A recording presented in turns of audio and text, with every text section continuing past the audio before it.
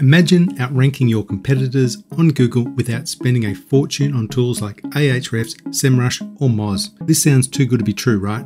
Well, stick around and I'm going to share with you how with real-time SERP data and AI, you can rank on the first page of Google fast without paying for these expensive tools. If you're new to this channel, welcome. Subscribers to the channel have a passion for SEO and staying ahead of the curve. Now, before we get started, you might be asking yourself, what does this guy know about ranking on the first page of Google? Well, just gone onto Google. I've typed in how to rank on the first page of Google. Let's see what comes up. The first two results, how to rank on the first page of Google. That's my video. How to rank on the first page of Google in 24 hours. That's my video. It doesn't really matter whether you're trying to rank for a video or for a blog. The same principles apply. You need to do keyword research. And most people do this by heading to one of these tools.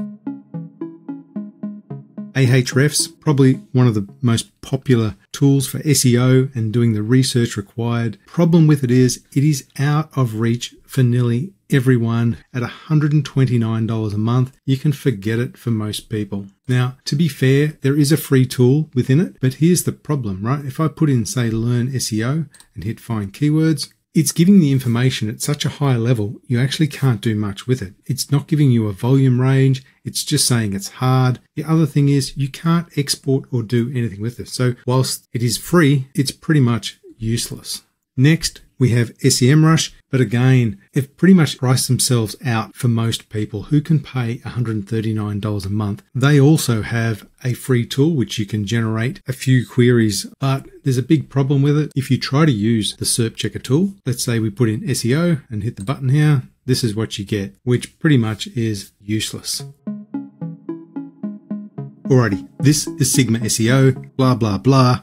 You've probably already heard of it, but what you don't know is that it actually has a couple of really cool SEO research tools. Now, if we scroll down to the bottom here and you go through all the features and everything it does, you're not going to see anything on here that talks about SEO research tools. And the reason for that is it's actually only going to be made available for YouTube subscribers, people that watch this video, and the early adopters. Okay, to be super clear, if you do decide to give this a go with what I'm going to show you today, everything that I go through is available on this Essentials monthly plan. Enough said on this, let's go and take a look at it. So I've just hit get started. I'm all signed in. To get to the keyword research tools, we just go over here to tools, and this has been updated. There's a whole new layout here, and this is where the magic happens. So where we've got enter a keyword, let's type in SEO and watch what happens. This is not cut, this is real time. It's super fast. If I just put in SEO, we'll stick with the United States. You can select other regions and get the SEO data just for that region. And this data is coming from Google itself via an API. So if we hit analyze, there we go. That is real time, a couple of seconds. Now, it has listed out for SEO. It's given us 700 keywords. And if you scroll down, you can see there is hundreds of them being returned. Now, I'll just go back up the top, just run through it. So we've got the keyword, the monthly volume. This is for October 2024. It's going to tell you what period that this data is coming from, the keyword difficulty, the intent, and the cost per click. Now, this is coming from Google Ads, and it is somewhere around the midpoint. So if you go onto Google Ads, it may say $7 at the low end, 21 at the high.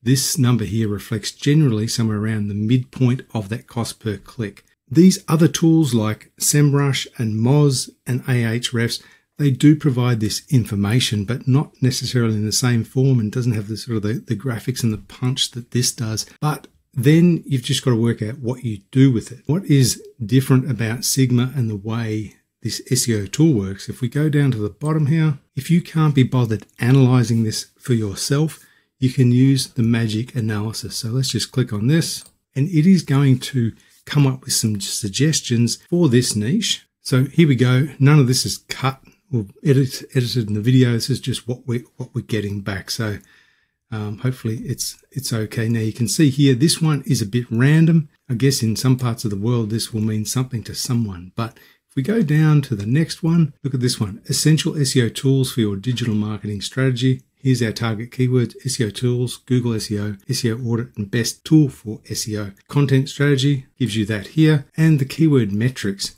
So this data is coming from our our research data set, monthly searches, and our difficulty. And there's a bit of a mix from sort of generally this, you could rank for this.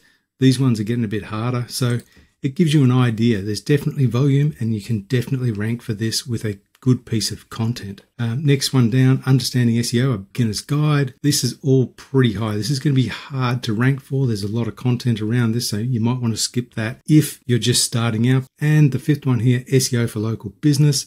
Again, this is probably in the mid range of difficulty, but there is huge volume. So for a well-written piece of content targeting these keywords that have been highlighted, it gives you an option. So rather than analyzing all of the data yourself, here is basically a quick reference or a quick guide to what you might want to do. Now, what we can do is if we pick one of these, we can actually generate the content within Sigma. Alrighty, so I'm actually going to go with this one here, Article Suggestion 2. So I'll just copy the title, paste that in here.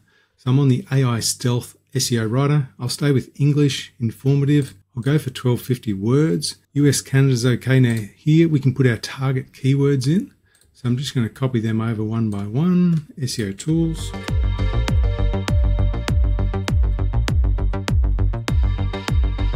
All right, so we've got our target SEO keywords in there. AI detection avoidance level, we'll stay with standard. Perspective's okay. The domain, we can probably go with general for this one. We'll be fine. Complexity level, we'll stay with moderate. Format, markdown. I want to include an FAQ and include metadata suggestions. And the metadata and suggestions here, it should include our keywords as well, because they play a very important role when we're trying to rank for these keywords. So now we can submit this.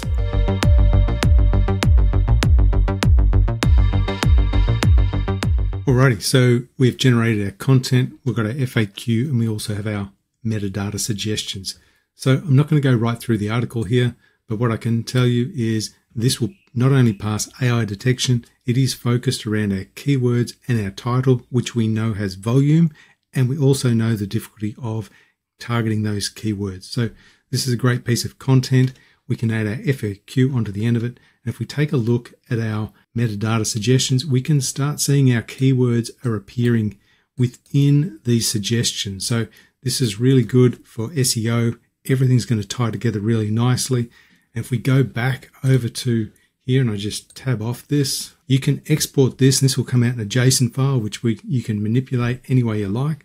But also if you go back up to the top here, and I'm not going to run through these today, but if you're on the tool, you can have a look at them. We have competitor analysis, helpful content, and also the SEO performance. If you'd like to try it out, give it a go. If you've got any problems, just jump over down here on the chat. I hope you got a bit of value from this video. If you like it, give it a like, subscribe to the channel, and I'll catch you in the next one.